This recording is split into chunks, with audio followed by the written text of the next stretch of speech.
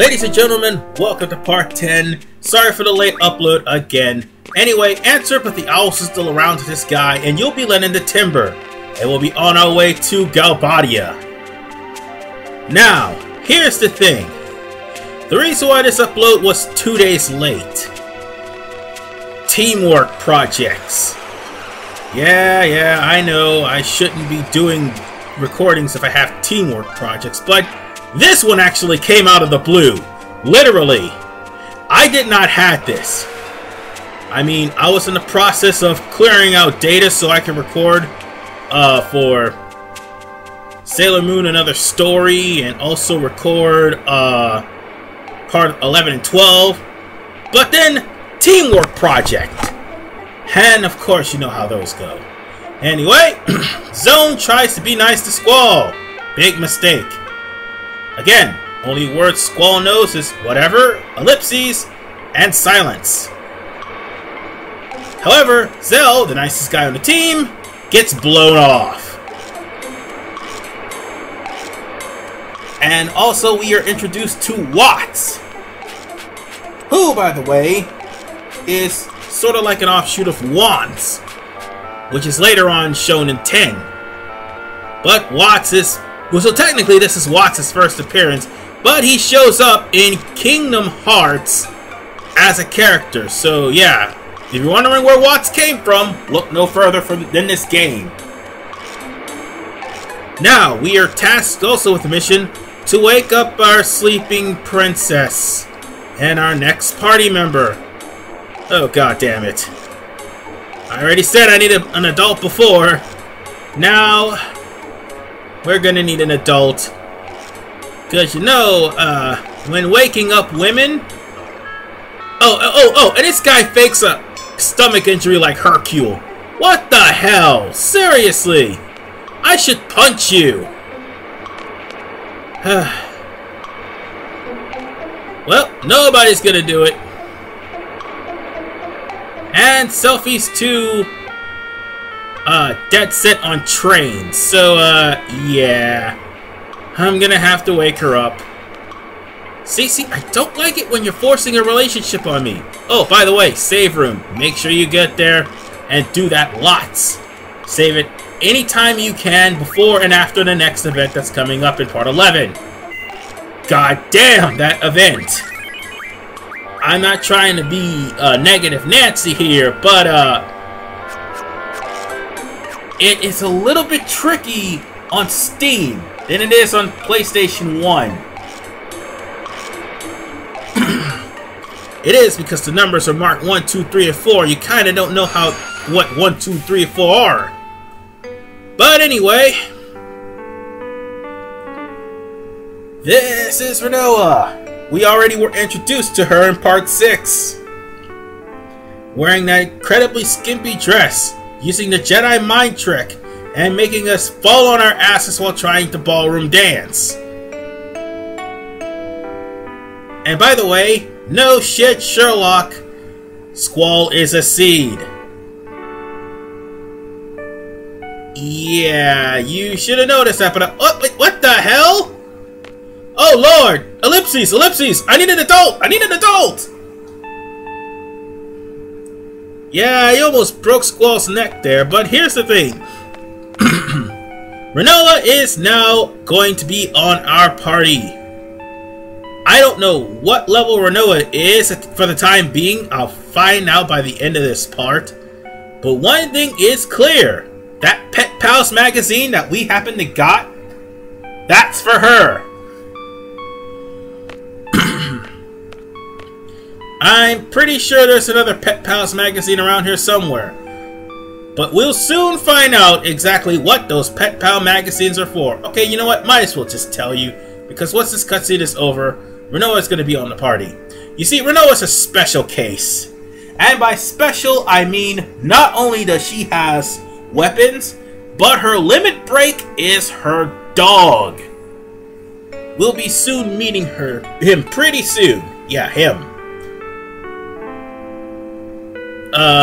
Anyway,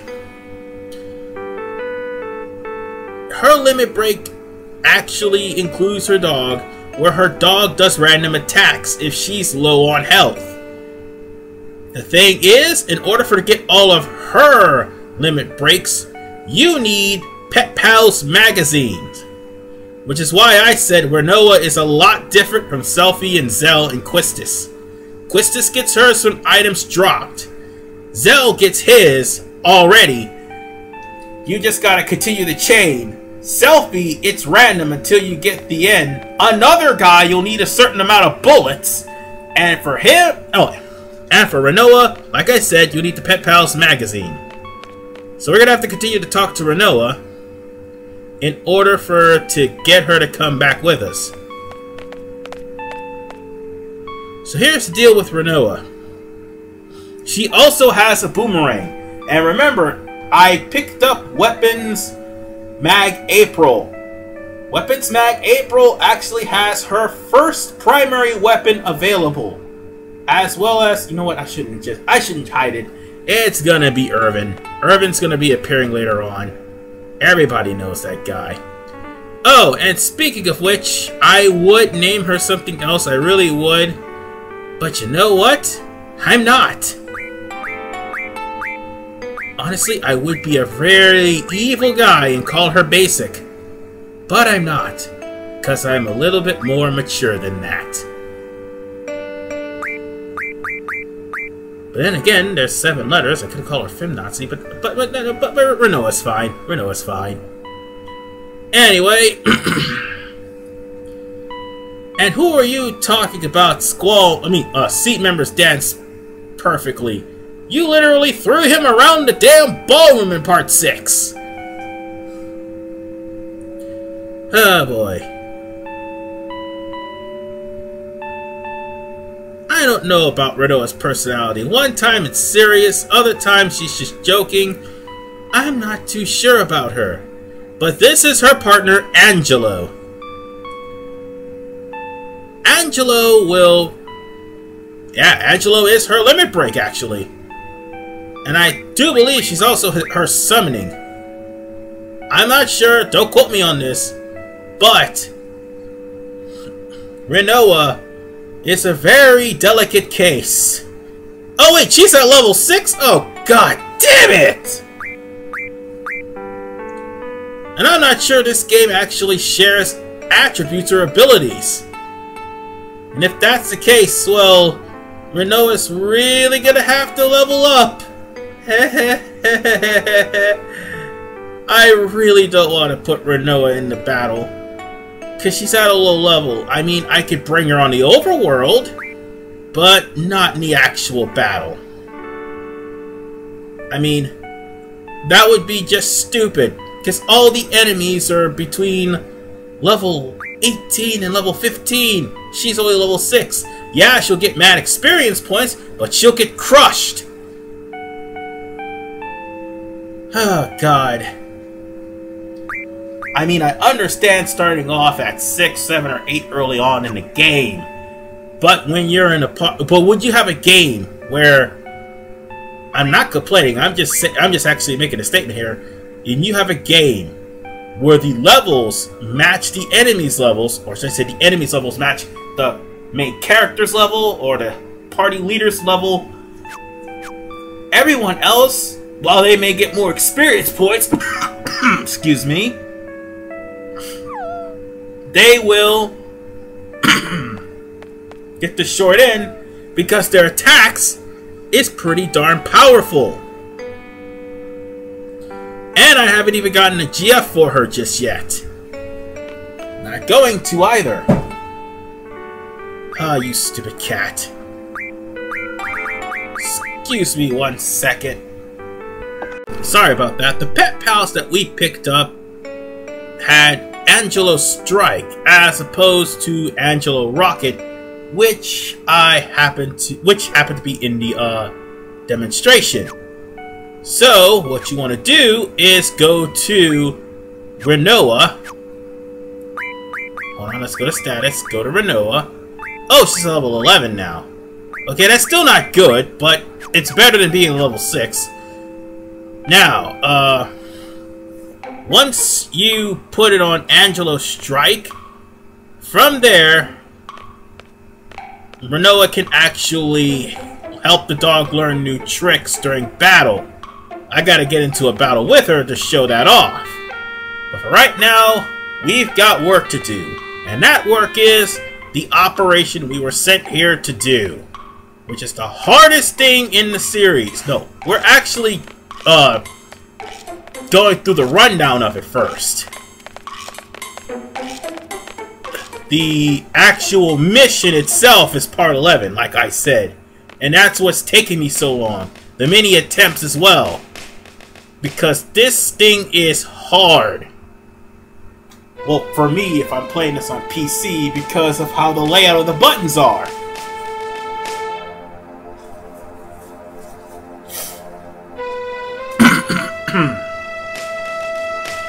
Which, basically, everyone also volunteers Squall, sorry. Why did I say Cloud? Everybody will volunteer Squall in order to, get the, security codes for the train. And that's the hard part we're doing. We're capturing Vinzer Deling, the president of Galbadia, and he's on a personal train. So their elaborate scheme is to take the front train and the back to replace it with their train in a decoy train so they can, wait, what the hell is wrong? Oh, right. Explosion fetish. She wants to blow the train up with a rocket launcher. Yeah. Someone's a little bit too psychotic for seeds. Someone's a little bit too anxious either. I mean, too. Because Zell is like, get it to the point! The point they want to do is just switch the train out with theirs so they can pretty much capture the president and hold him hostage. That's the whole gist. So basically what they want to do is hook the dummy car and the base car together and disassemble the back engine.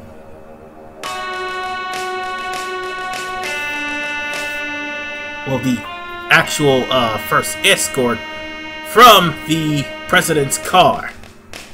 And pretty much get rid of the second escort. It's a well thought out strategy, save for the button configurations, but that's not the point. The point of the matter is, it is a well thought out strategy. Nothing could possibly go wrong.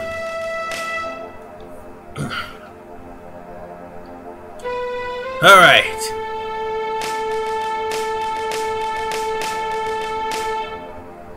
We're basically going to... And also, well, this is a stealth mission as well. So, yay! What we're going to be doing in part 11 is sneaking on the roof of the president's car. And you are going to uncouple the links on the first car. And if you don't move fast, well, as Selphie says, boom, game over.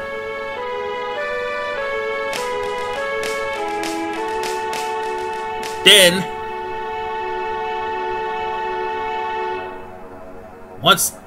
you have the dummy car and the base car pretty much replacing everything, then you have to uncouple not only the dummy car, but also the second car.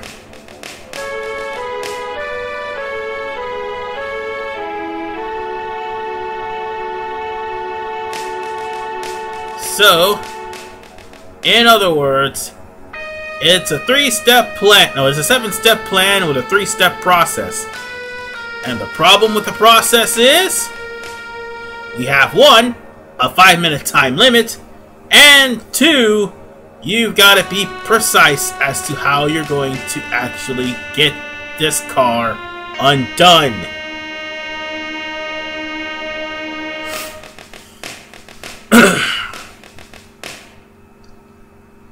I mean,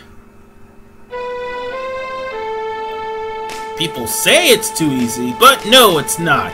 you only have a small window of opportunity to uncouple the cars. Not to mention the guards themselves. The guards will have a temperature sensor, and the blue guards will have a temperature sensor, and the red guards will have a stationary sensor. In other words, if you don't move when you see blue guards, you'll be caught on spot. If you see a red guard and they happen to catch you, you'll have to run. No, you'll have to run before they catch you, sorry.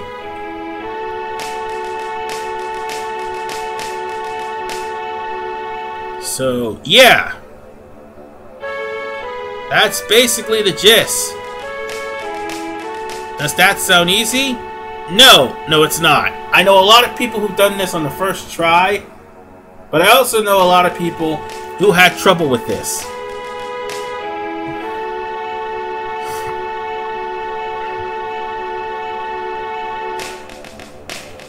Hold on 1 second. There we go. So now they're going to test out the codes. Now, if you're using Steam, these are the or a controller basically. These are the buttons: B1, B2, B3, and B4.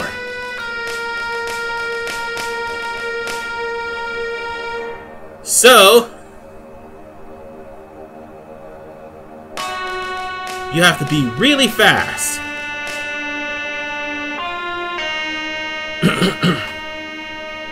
However, it also depends on what order it all depends on what order you have your keys set.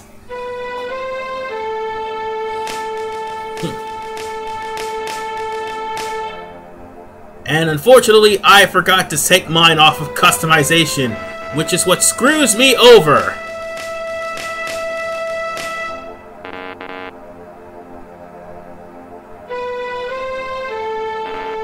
Yeah, this is gonna be very, very painful to watch. I will say this though, once I get it, which will take me a while, but once I get it, I will have it recorded, and from there, I'll show off what happens afterwards. Oh man, can't believe I ran into such a slump. But until I do, I'll buy myself enough time, and I will have Sailor Moon, another story, showing up on Wednesday and Thursday, so I could finish the last two parts, well, Thursday, Friday, or Friday and Saturday, whichever one comes first. I'm gonna have to fix the controls off screen. And Zone and Watts ditch everyone. So in other words, we're gonna have to talk to Watts in order for this mission to work. And also, we're gonna have to arrange everything, and that will explain why I wasn't able to get everything right. This is going to be fixed. I promise you, this is going to be fixed.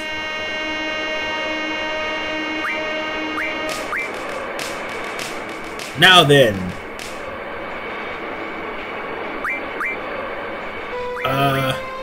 Yeah.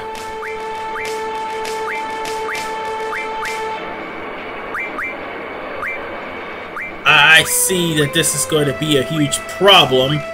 So I want to try to check to see which button is which. I'll try it like this. No, not like this. Hold on. I just need 1, 2. Yeah, like that. That's what I'm going to try to do. No, you idiot. Exit out. Exit out, damn it. Thank you. Alright, we're going to have to save.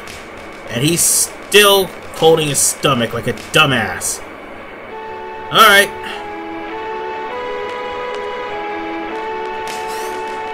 Not talking to you yet, because that will start the mission. So until then, I'll see you guys in part 11. But for the time being, I'll be playing Sailor Moon Another Story, part 7 and 8. This is RV Man 985. See you.